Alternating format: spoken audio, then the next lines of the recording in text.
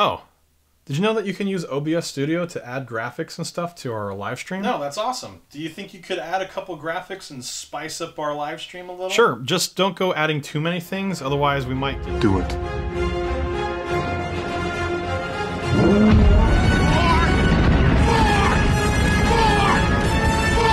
That's enough. That's enough! Hi, I'm Nick, and welcome to Blackbar. I know what you're thinking. This isn't Caleb. Who is this guy?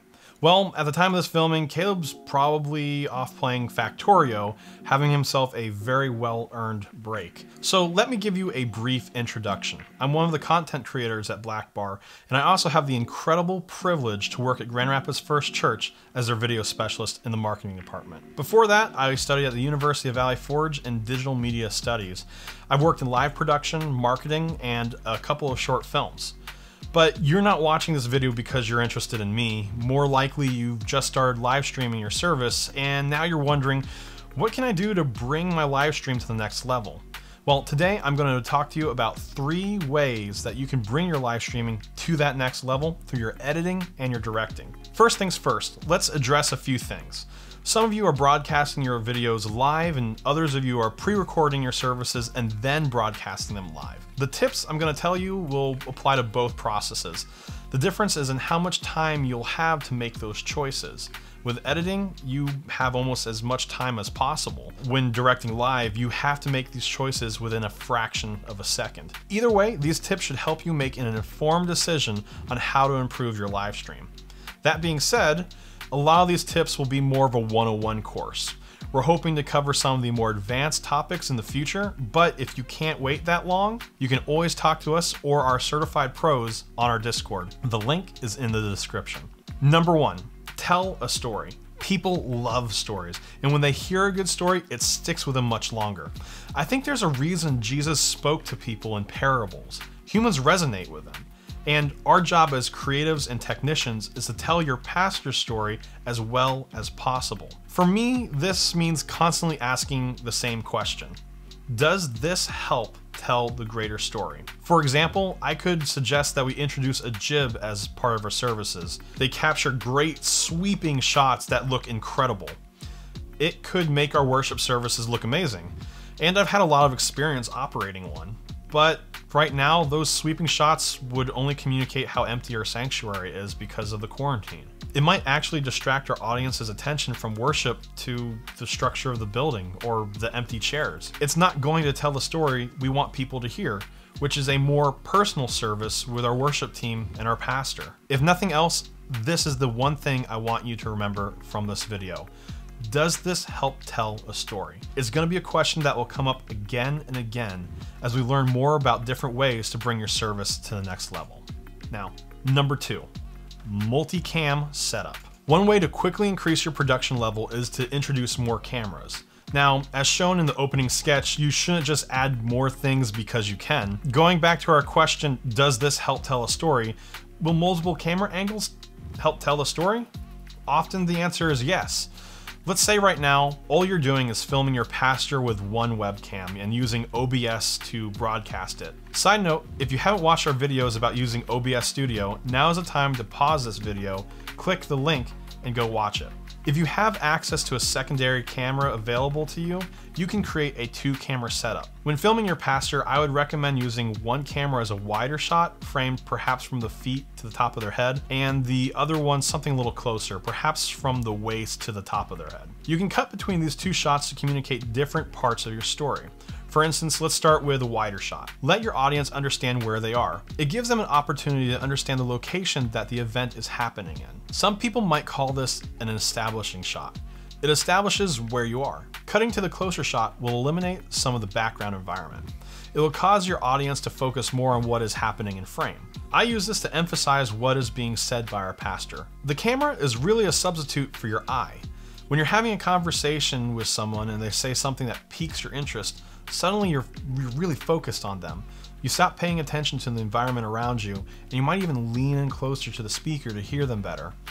This kind of cut mimics that behavior. By using this cut, you could subconsciously tell your audience that what is being said is important and to pay attention.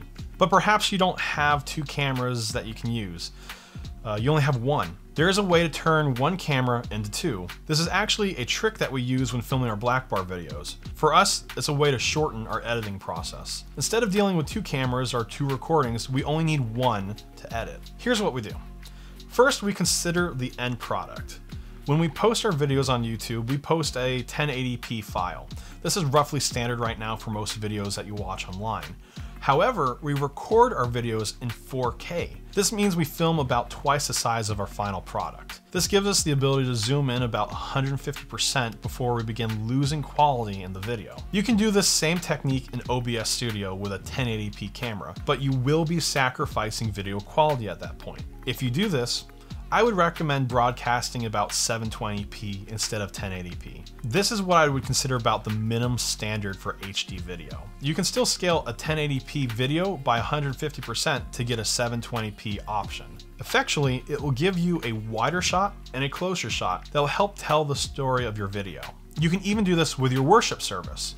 Have a wider shot and include the entire worship team, and then have a closer shot focus on the lead singer. Now you have a camera dedicated to just the lead singer and a camera that you can cut to during the instrumental portions. Number 3, graphics. Another way to up your game is to add graphics. Now we've already covered how to add graphics using OBS Studio, so again, if you haven't watched that video, pause here and go watch that now. You'll be able to find that video by clicking the annotation in the corner. I'm gonna focus less on the technical side and more on the creative side of where and when to use graphics. Like I said again in the opening sketch, sometimes less is more. A good starting place is with using 2 types of graphics. They are full screen and a lower third. The difference between the 2 is fairly self-explanatory.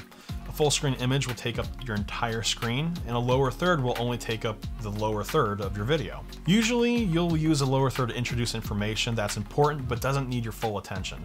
For instance, someone's name. You may want to use a lower third to introduce your pastor the first time he appears on screen. This will let your audience know who's talking without taking their attention completely out of the scene. You can also use lower thirds as a way to help people take notes.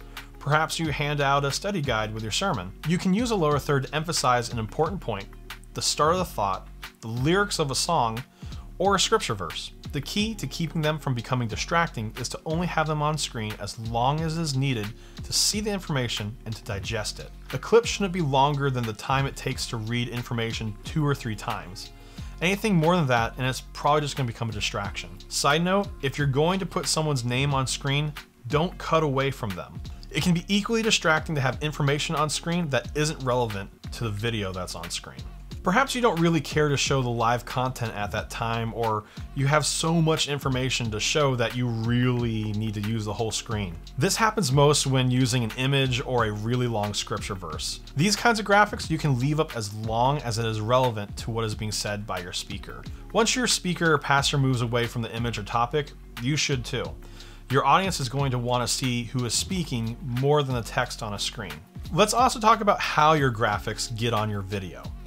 You may not have the ability to animate your graphics right now, so let's stick with cutting and fading. These are 2 options that are already available in OBS Studio and most video editing software. In 90% of your cases, you're going to want to fade in and fade out your graphics.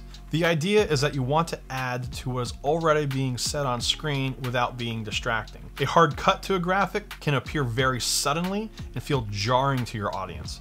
They'll notice the graphic immediately and most likely have all of their attention drawn to it rather than information at hand. A 1-second fade in and fade out will help introduce new information without removing their attention. Finally, the most important thing you can do to improve your video is better audio. It sounds a little paradoxical, but trust me, it's true. You can have a beautiful image, but if your audio sounds terrible, people will walk away thinking your broadcast was bad. I'd love to go into detail about how to make better audio for your live stream, but to be honest, I don't feel like I'm the most qualified to do that. Instead, we'd like to make a whole video dedicated to just audio in the future, so be on the lookout for that. And again, if you have urgent questions that you want answered sooner, you can always hop onto our Discord. Caleb, Zach, and myself, along with our certified pros, we're over there every single day helping people. So if you have a question and really want something answered, please join us there. We'd be happy to help you. And that's it. 3 ways to quickly improve your live streaming. It can be a lot of hard work, but it's worth it. It's so worth it to be able to communicate to your audience more effectively. And remember, in all the busy work that we have going on, don't lose sight of the reason why we do this. We get the incredible opportunity to tell the greatest story ever told. Thanks so much for watching this video. Don't forget, we also have a podcast where we'll talk a little more in depth about the topics we discussed today. If you haven't already joined our Discord, what are you doing? I've literally said it like 3 times in this video. It's a great community. We're helping each other all the time. Join it. It should be really beneficial for you. Don't forget to like and subscribe, and we will see you in our next video.